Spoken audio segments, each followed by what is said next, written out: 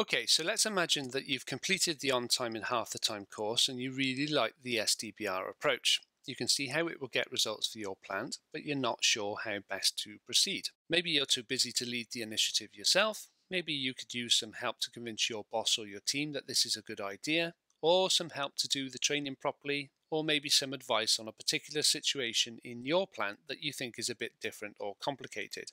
What should you do? Well, the answer is very simple. Just get in touch with me at Drayton Solutions. I have spent the last 20 years helping people like you and organizations like yours to implement SDBR or the theory of constraints in one way or another. It's my job, that's what I do.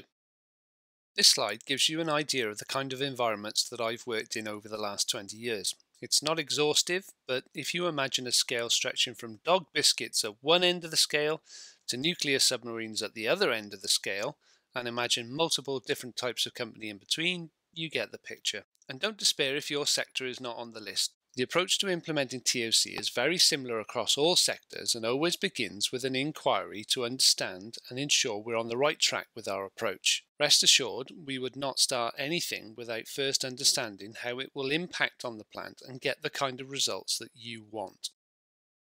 How do we help our clients? Well, typically in manufacturing, we're using the SDBR approach you've learned about in this course. We start by teaching your people about the approach and use computer and manual simulations to educate them in the approach and why it achieves great results. Specifically, we ensure they understand how high inventories causes queues, long lead times, and poor due date performance, and a whole host of other problems. We then show them how choking the release of raw material and buffer management dramatically reduces inventories and transform plant performance. People are often amazed as they see before them the difference in the two approaches and how quickly work orders move in a low inventory SDBR managed environment. And we go on to explain what to do if there is a CCR and how to start and continue an effective process of ongoing improvement. And what happens next? Well, we work with the team to ensure all of the above is implemented correctly and do whatever it takes to ensure that you get the results that you need. Simple. And what if SDBR isn't appropriate for your plant? Well, we have clients just like you too.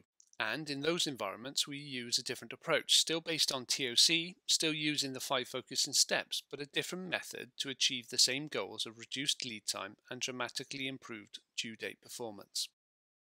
In practical terms, there are 4 main ways that we engage with our clients, and we often combine the approaches as needed and appropriate. It is rarely as clear-cut as you see it on the slide here.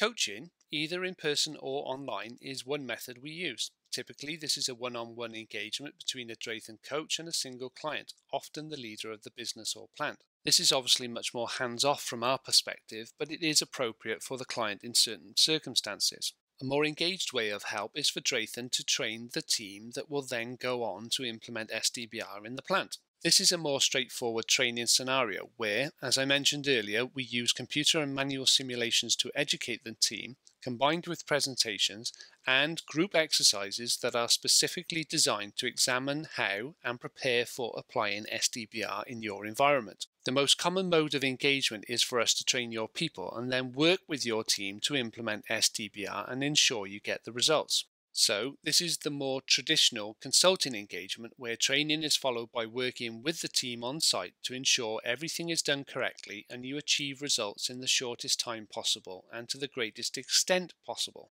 Often, our experience and expertise of doing this elsewhere means we can solve issues particular to your site quickly and give the right guidance to get the results. Some clients, typically when they've decided SDBR is absolutely for them and they want to ensure it becomes the standard operating method, will decide to implement software to support the SDBR method. There is a software package that we recommend and we can assist you to implement this if this is what you want. But will we get results, I hear you ask? In short, yes.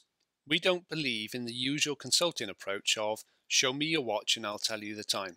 So we're not going to turn up, interview loads of people and then present back to you a bunch of ideas that came from your own people. When you work with Drayton, we are coming with an approach that has been tried and tested in hundreds of plants, if not thousands, across the world.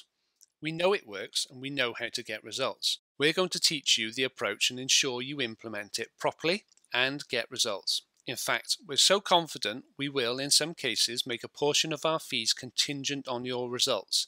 That means if you don't get what you need, we don't get paid. Try asking one of the big consultancy firms to match that. So, if you like the sound of that, just get in touch on email or give me a call. I'll be more than happy to discuss and help you decide the best way forward for you and your company. Okay, thanks so much for taking part in the course. I really hope you've enjoyed it and gotten a great deal of learning from it. Watch out for more courses from the Throughput Academy. We've got plenty more great stuff in the pipeline to share with you. Also, don't forget to say hi on the LinkedIn group and don't hesitate to get in touch if you need some help.